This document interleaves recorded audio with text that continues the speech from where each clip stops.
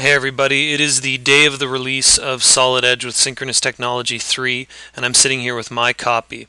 There's a lot of stuff to talk about. One of the things I want to just look at right now is the new integrated environment, meaning that synchronous and what was known as traditional have now been rolled into one.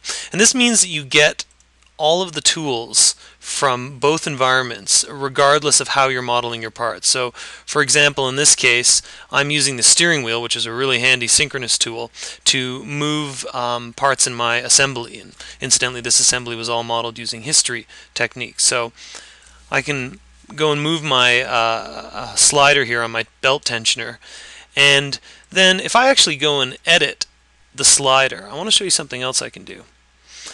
In here, you're going to notice that all the features I've modeled are listed under ordered. That means that they've been done using sketch based history ordered modeling. What I can do though is that I can go and pick on features and actually move them to synchronous. And what that means is that anything associated with that feature I can adjust as easily as if it were synchronous. So for example, you see I pick on this, I can unlock the dimension that was originally part of the sketch, and now I can move this face. You notice that live rules is going to pick up symmetry, which down here I can turn on or off. In this case I just want to move this face, and notice that the slots come along with that because they are still sketch driven, they are still ordered features. So I can move that over there. If I want to take a look at those slots, I can pick them up and edit the profile. And you see that these are sketch driven. So really we're getting the best of both worlds here. I can type in maybe 4 inches and make that change.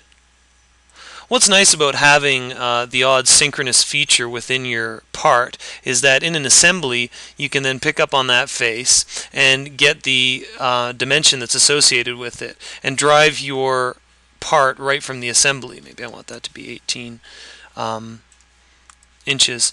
The other thing that's cool is that you do get a lot more freedom with synchronous. For example, I can use my steering wheel here to change the angle on that face. Let's put it at minus 30 degrees.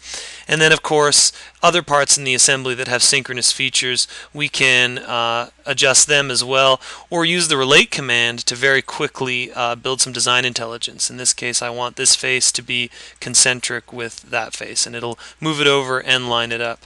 So big changes here in terms of how we're going to design using synchronous techniques combined with traditional ones.